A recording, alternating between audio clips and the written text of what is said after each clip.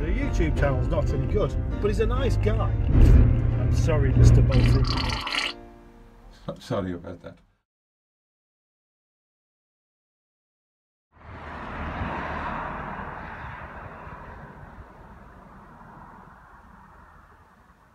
They say it's good to have matching tyres on the same axle. This tyre, as you know, is punctured. And this tyre is now also punctured. A matching pair. Yay!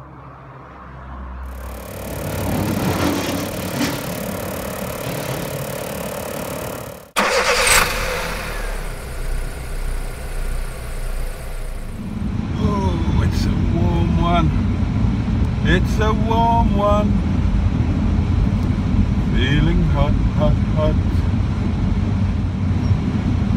Well, hello my lovelies. And today I thought we'd do another driving to work video. It's been just over a week since we did the last one. And to be perfectly honest, I haven't had time to do anything else, to make any other sort of footage. Obviously Monday I was off on Jolly to Project Nigel and got plenty of footage on Monday, and then the last 3 days have been mostly editing. Managed to get 3 videos out on Monday, or will have by the time you see this. The third one is just uploading as I left. So yeah, and obviously I work as well, so haven't really had any spare time to do anything else. So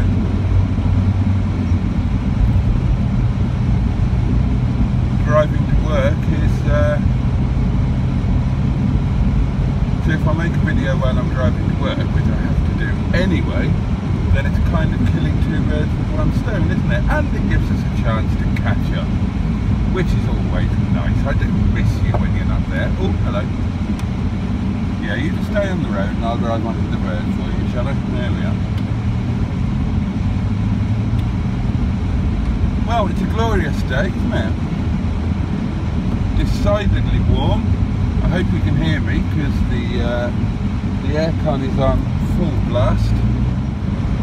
Now, as you'll have seen from the intro of this video, my tyre troubles continue, and it all began on Monday. It all began on Monday. Now, obviously on Monday I took Miss Henrietta Pye to Project Nigel, where she will be kind of checked over and popped in for MOT, and the idea is that if there are any failures on the MOT, then the MOT station's right next door to Mustard's place, so he can just quickly and efficiently carry out any repairs that are needed, kind of like a one-stop shop arrangement. So anyway, I was taking Henrietta Pye, wasn't I, to Nigel Land. Hello, what's that? Carpet by the look of it. Bizarre. And of course, as you know, or as you will know if you are a regular watcher of these offences to broadcasting, one of Miss Henrietta Pye's tyres does have a slow puncture. It's got a hole in it, and it requires periodically pumping up.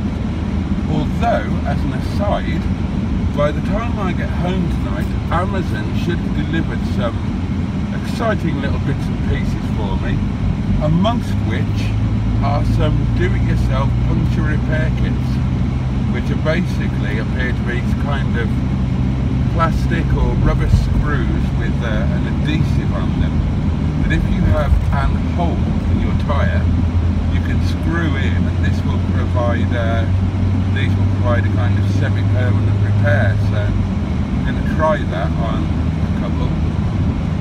So yeah, so obviously I had to pump up Henrietta Pye's tyre, but that was a known and expected issue.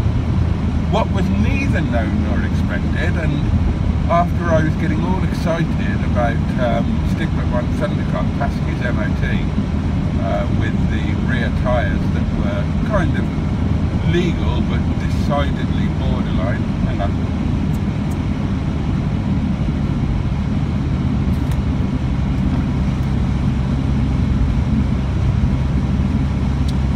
It was quite a surprise that when I was washing Stigbert at Mustard's place, which you might have seen on his video, well, after that little bit of filming, he was cleaning the wheels, and as he was cleaning the offside rear around the valve, suddenly it started pissing air out.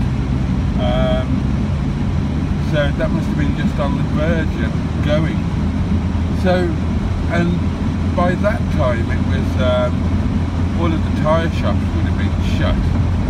So that was a bit of an emergency. And as luck would have it, and I had no idea, if I'd checked I'd forgotten, Stigbert has got a full-size spare wheel. So we were able to just throw that on. Which had an old tyre on it that appeared to be inflated, but by the time I got home, and certainly by the next morning, it was very much not inflated. So I pumped that up. When did I do that? What day is it? Tuesday. So I pumped it up on Tuesday, and I just went to check it today, so I've done nothing with Stigbert since parking him up on Tuesday. And the air seems to have held, but nonetheless I am going to have to get, it's only any good as a spare whether it holds air or not, so I need to get another tyre to replace the one with a knackered valve. And obviously this car, the Honourable H.J. Rover, you know that he's got a slow puncture on the offside front. That's the one with the screw in it that I put on to replace the one that had a bloody screw in it. Jesus, wet. And but now the other front tyre, the near side front, has also got quite a sharp, well, quite a, I don't know what the right word is, but the kind of slow puncture that isn't all that slow. It's like a rumba, it's like a fast, slow puncture. So that's a daily, or at least bi-daily pumpy-uppy jobbing. So I need lots of new tyres, really, or lots of worn tyres, or just lots of tyres generally. Shison needs at least one as well, which is fine, except that as usual I'm bloody skimped. So, hey ho, all good fun, isn't it? I'm having lots of fun with my organ. It's quite addictive. I can't seem to keep my hands off it. Unfortunately, when I do play with my organ, I have to do it standing up, because I thought I'd sourced the perfect, did I tell you? I think I might have told you. If I didn't, then I put it on some sort of social media. I thought I sourced the perfect stool. And I've been pinging messages back and forth to try and arrange collection. And after the best part of a bloody week, the final message came through yesterday or today to say, oh sorry, my dad sold it and didn't tell me. So if I want to fiddle with my organ in a more comfortable and seated position, I need to lay my hands on a stool.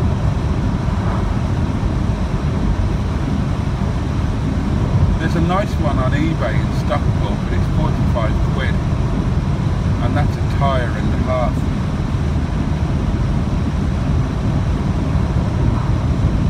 Plus I haven't got 45 quid. I spent all of this week's pocket money on Monday. I hope you've enjoyed the last couple of videos that I've put up, because I really enjoyed making and editing them. I don't know if it's boring just to watch somebody, me, just drive driving along. I hope it's... Oh, hello. I hope it's not too boring. I hope that... what do I hope? Well, I hope that you love the scenery as much as I do, and I hope it inspires you to pay a visit, to drive these roads and to visit this area. And I hope you're enjoying all of the stuff that I'm doing with Captain Mustard. We're certainly enjoying doing it. We have an absolute hoot. And one of the things that really annoys us both is that all of the stuff that we think is the best and is the funniest and makes us laugh the most, it always seems to be off camera. We never seem to be filming when they happen. In an ideal world, we just have cameras set up permanently all the time that we're together, so that all of those lost bits wouldn't be lost. Or maybe you think it's all very silly and it's not funny at all, and we ought to act our age. I don't care, we have fun. Again, I hope you can hear me over the aircon, which is howling. I've decided not to use a microphone anymore, at least not until I can buy a much better one, because my eBay £10 special, it just sounds crap. It sounds like you're talking into a kid's toy karaoke machine. So until I can afford to buy one that actually sounds decent, then unless I'm outside in a howling wind, I'm just going to carry on using the normal mic. I'm not using a lapel mic. Now then, were any of you lot here last weekend? Just over the road here was the Cromford Steam Rally, which is a massive, massive, massive thing. All of the fields that you can see, as far as the eye can see, were jam-filled with steam-powered doings from all over the place, and fairground, and 64 million people camping, which I'm sure was lovely for them, but it was a pain in the bum when you were trying to get to work. Now you know what happens here, don't you? It's time to play the game.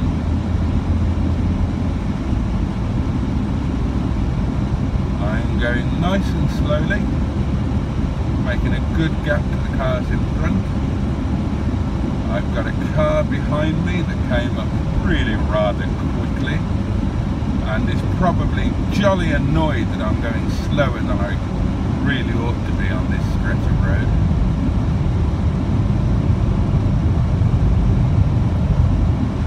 Stay there, sir, stay there. Sometimes they try and do a sneaky overtake here. You have to balance your speed so that you're going just quickly enough that they can't overtake. If there's cars coming, of course, it doesn't matter. And we're now into neutral, and we're not allowed to brake. Here we go. Right then, Mr. Sporty Ford. See if you keep up. I should have a camera facing backwards, shouldn't I, so you can see what's happening. Oh, God, he's gone backwards very quickly. Oh, keep an eye on the road. Ah.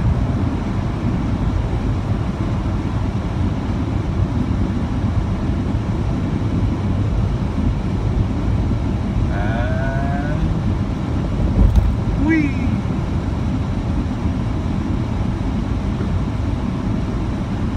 Oh, I wish I had a camera facing backwards.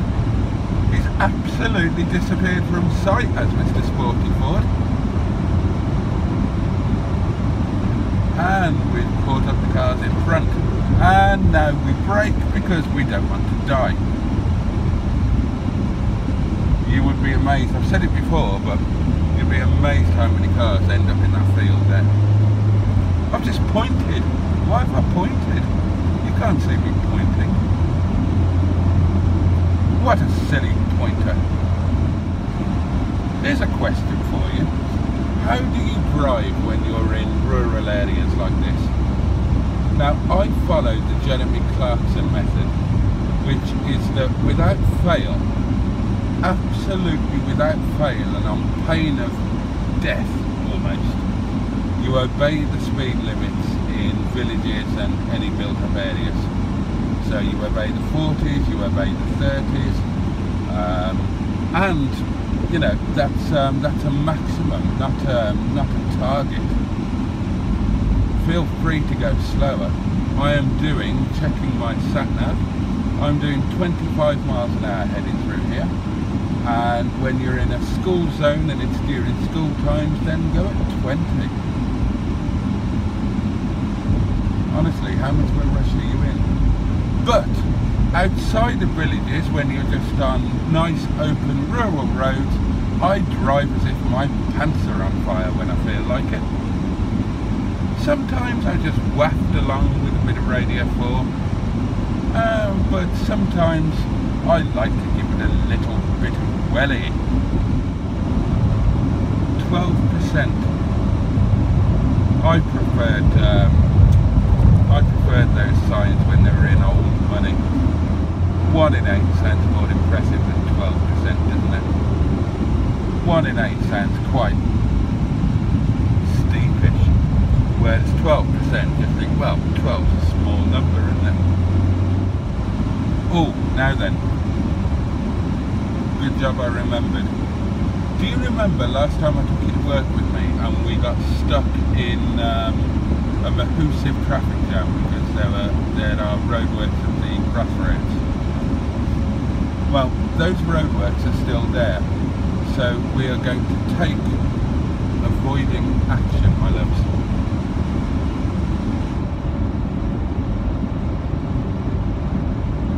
Which means that we will not have the pleasure of driving underneath the Honourable Bridge, but then we won't have the displeasure of sitting for 15 minutes in a bloody traffic jam. Oh, nice. There's the traffic jam just starting, and we are going to avoid the wretched thing. Aha! Because I am cunning. Air conditioning is a blessing, but it doesn't half dry your throat out. Man with the dog. Now this is actually a really charming and interesting little place, and there are some parts of it that fascinate me. The first of which is coming up here on the left. I don't know why, but I love that little place there with that little green door. So cute.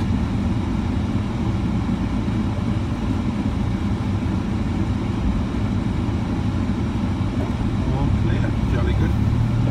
And I love this bit here.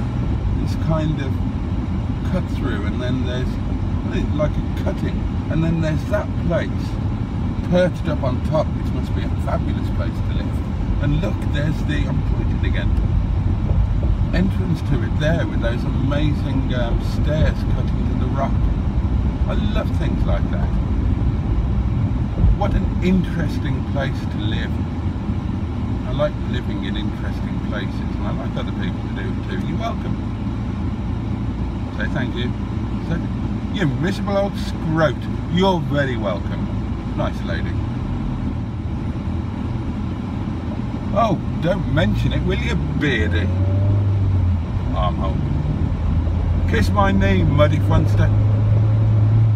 This is a rather lovely old bridge. Doesn't look like a bridge probably to you, but it is. And then there's another nice bridge coming up, and then a lovely old railway bridge. We're blessed with bridges. I haven't done a boaties bridges for ages, have I?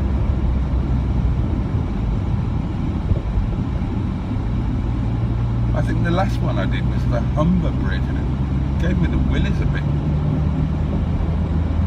Bit of a dodgy bridge, that one.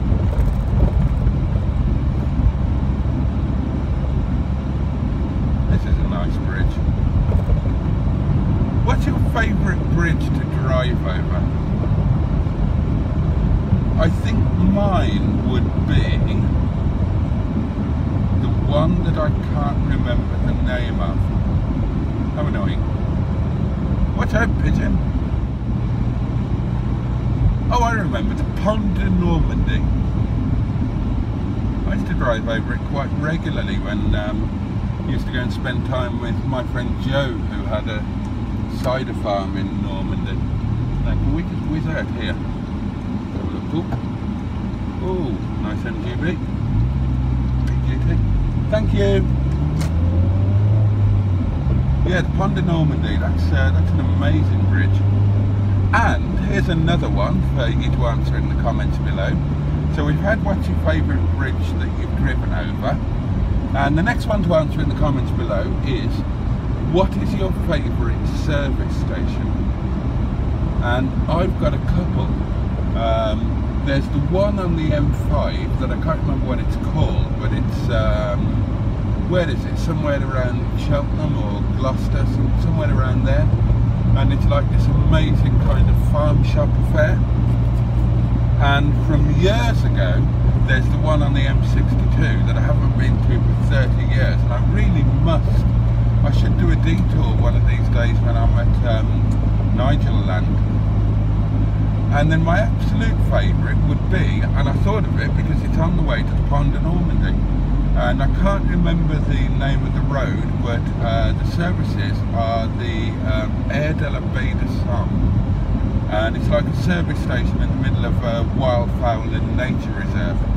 And the best thing about French services is you can actually eat proper food. You can have a nice meal. Unlike British services, where you pay a fortune to eat something that's absolutely bloody awful. Although, in fairness, the last couple of times I've been, I have noticed some nice noodle places have opened. Tree tunnel, and it's my mum's birthday, or would be if she wasn't being dead at the moment. Just mentioning that because, as I mentioned on a previous video, my mother loved nothing more than a tree tunnel. But happy birthday, Mum.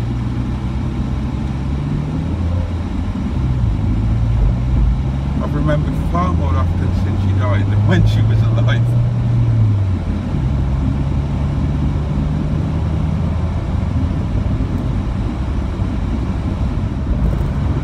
I tell you what, last minute change of plan, and just to be different, I'm going to take you up the back way, if you'll pardon the expression. Another suicidal pigeon,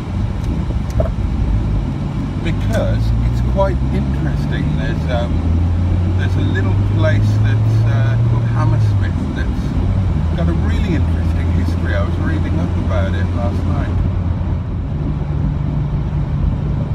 The rows of terrace cottages that you'll see, they used to be known as poker cottages, apparently, because when the rentman used to come round to the first cottage, they'd bang on the walls with poker, as then would all of the other cottages, so that people could make themselves scarce because they didn't have the rent money.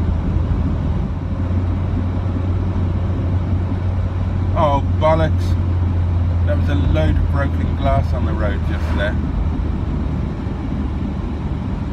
I can pick up a puncture just by thinking about broken glass, let alone driving through it. Blood and sands. This is a nice little village, isn't it?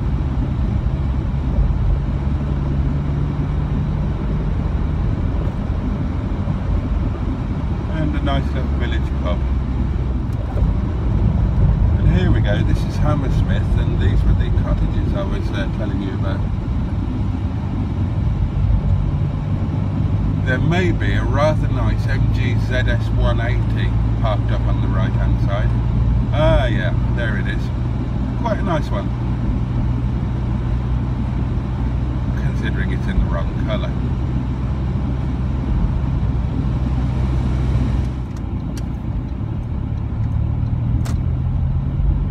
Old guys rule. Too right they do. Well said, that man.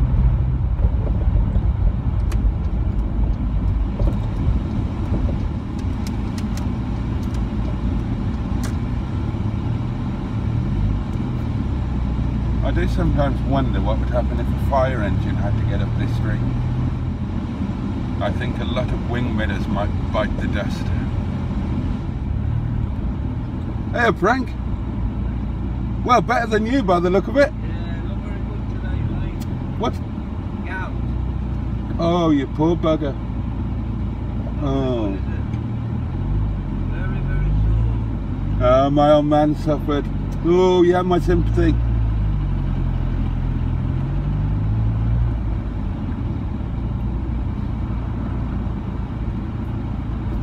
That chap there has got quite an amazing collection of cars. Proper classics. I think he's got most of the Renault 4 vans that remain in the UK. Right, well that's us at work, my lovelies. Thank you for your company as always, and I'll catch you soon.